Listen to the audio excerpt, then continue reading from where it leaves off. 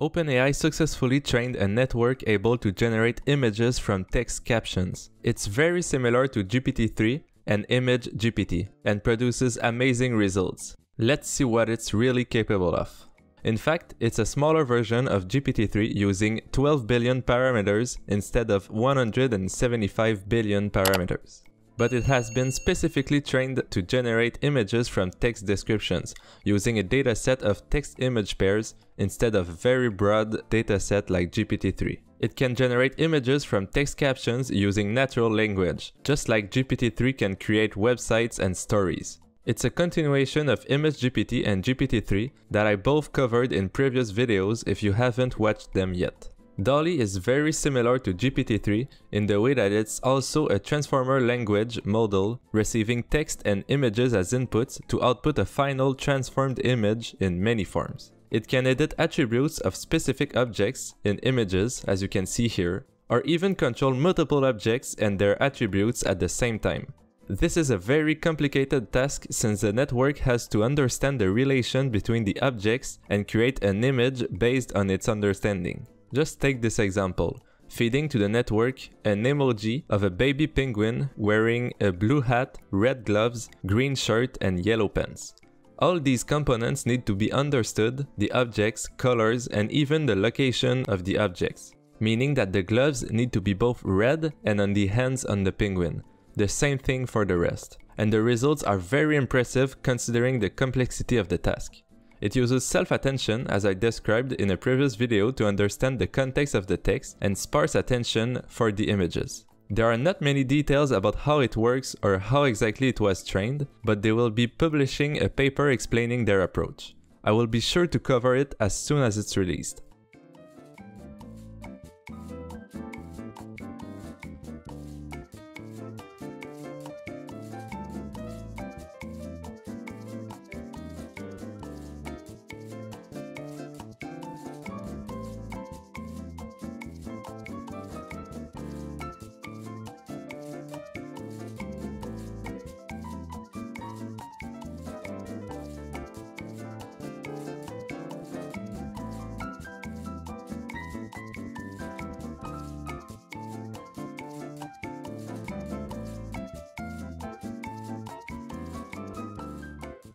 OpenAI just released a paper explaining how dall-e works. It's called Zero-Shot Text-to-Image Generation. As I previously mentioned, it uses a transformer architecture to generate images from a text and base image sent as input to the network.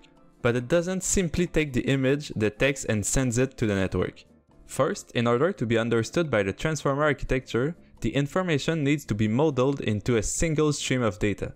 This is because using the pixels of the image directly will require way too much memory for high-resolution images. Instead, they use a discrete variational autoencoder called dval that takes the input image and transforms it into a 32 by 32 grid, giving as a result 1024 image tokens rather than millions of tokens for a high-resolution image. Indeed, the only task of this dval network is to reduce the memory footprint of the transformer by generating a new version of the image. You can see it as a kind of image compressing step. The encoder and decoder in the dval are composed of classic convolutions and ResNet architectures with skip connections. If you've never heard of variational autoencoders before, I strongly recommend you to watch the video I made explaining them. Unfortunately, this dval network was also shared in OpenAI's GitHub, with a notebook to try it yourself and implementation details in the paper. The links are in the description below. These image tokens produced by the discrete VAE model are then sent with the text as input to the transformer model. Again, as I described in my previous video about dall-e, this transformer is a 12 billion parameter sparse transformer model. Without diving too much into the transformers architecture, as I already covered it in a previous video, they are sequence-to-sequence models that often use encoders and decoders. In this case, it only uses a decoder, since it takes the generated image by the dval and the text as inputs. Each of the 1024 image tokens that were generated by the discrete VAE has access to all text tokens, and using self-attention, it can predict an optimal image-text pairing. Then, it is finally fed into a pre-trained contrastive model. which is in fact the pre-trained clip model that OpenAI published in early January. It's used to optimize the relationship between an image and a specific text. Giving an image generated by the transformer and the initial caption, Clip assigns a score based on how well the image matches the caption. The clip model was even used on unsplash images to help you find the image you are looking for, as well as finding specific frames in a video from the text input. Of course, in our case, we already have an image generated, and we just want it to match the text input. Well, Clip still gives us a perfect measure to use as a penalty function to improve the results of the transformer's decoder iteratively during training.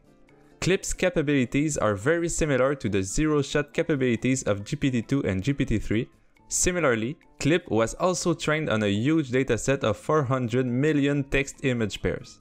This zero-shot capability means that it works on images and text samples that were not found in the training dataset, which are also referred to as unseen object categories. Finally, the overall architecture was trained using 250 million text-image pairs taken from the internet, mostly from Wikipedia, and it basically learns to generate a new image based on the given tokens as inputs, just like we described earlier in the video. This was possible because transformers make the use of more parallelization possible during training, making it way faster while producing more accurate results, being powerful natural language tools as well as powerful computer vision tools when used with a proper encoding system. Of course, this was just an overview of this new paper by OpenAI.